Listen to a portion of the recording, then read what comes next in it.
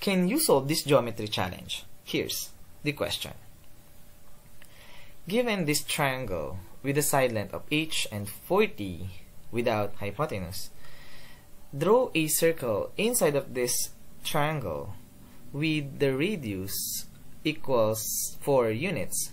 Then the question is, what is the measure of this side length, h?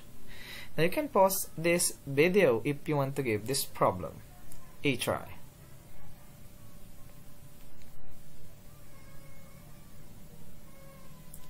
And now, let's answer this question together.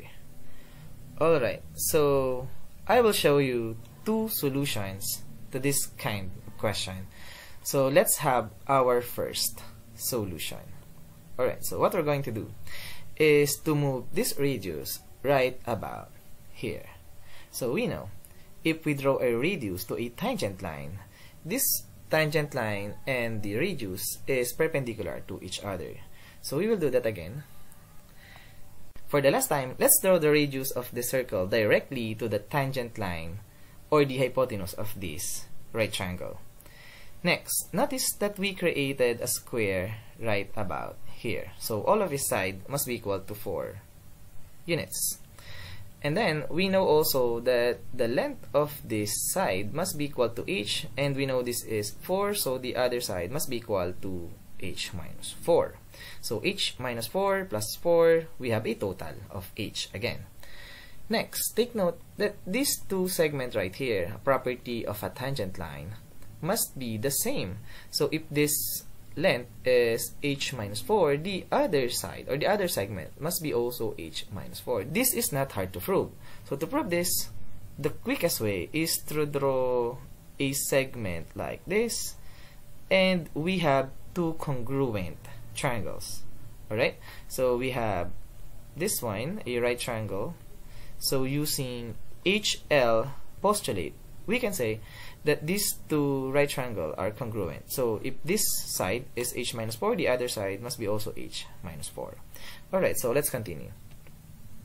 We know also this side length is 4, so the whole segment must be equal to 40.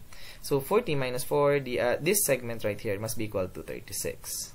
And since it is 36, the other segment is also 36 units. Now if you combine this, h minus 4 plus 36, this will give us h plus 32. So this is now the length of the hypotenuse of this right triangle. Now let's go back to our figure. Alright, so we know this is h, this is 40. Now we have the hypotenuse, which is h plus 30. Now since it is a right triangle, we can now use the Pythagorean theorem. So let's do that. So we have h plus 32 quantity squared equals h squared plus 40 squared. Now let's simplify. H plus 32 quantity squared, this will give us a value of h squared plus 64h plus 1024. Next, 40 squared, this will give us 1600. Next, let's subtract h squared on both sides. So if we do that, h squared and h squared cancel out. So this will leave us with 64h plus 1024 equals 1600. Now subtract 1024 on both sides. This will result to 64h equals 576. Now to solve for the value of h, let's divide both sides by 64. And 576 over 64, this will give us a value of 9. So our first solution using Pythagorean theorem, we get that the value of h must be equal to 9. Now, this is our first method using the Pythagorean theorem. Now let's begin with our second solution. So let's start. So to answer this question, what we're going to do is to use the area of this figure. Before we do that, take note that all of these segments are the radius of the circle, meaning all of these measures is 4 units. Now, from the center of the circle, what we're going to do is to connect all the vertices of this triangle, like this. Now, we created 3 more triangles. We have this one, and the last one. So now we will use the concept of the area of this triangle. Now the total area of this triangle must be equal to the area of the first triangle, and let's call this the first triangle, plus the area of the second triangle, and let's call this triangle the second triangle, plus the area of the third triangle, and let's call this the bottom triangle as the third triangle. So let's apply this. So we know that the area of the triangle must be equal to 1/2 times base times height. Now the question is, what is the total area of this triangle, or the area of the big triangle? So this is equal to 1/2 times base, which is 40, times height equals h. So we have 40h over 2. Now what is the area of our first triangle? And again, we have this triangle, we have first triangle.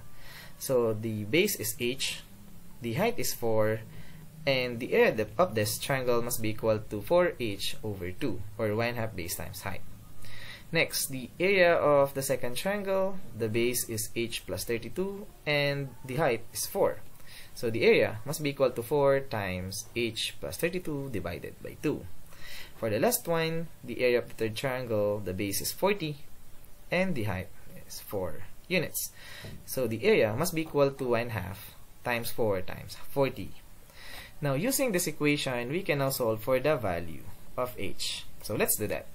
First, let's multiply all of this term by 2, so to cancel out 2 on the denominator. If we do that, we get 40h equals 4h plus 4 times the quantity h plus 32 plus 4 times 40. Now let's simplify first. Let's distribute 4 to h plus 32. This will give us 4h plus 128. Next, 4 times 40, this will give us 160. Now let's combine like terms. 4h plus 4h, this will give us 8h, and then 128 plus 160, this will give us 288. Next, subtract 8h on both sides, so this will give us 32h equals 288.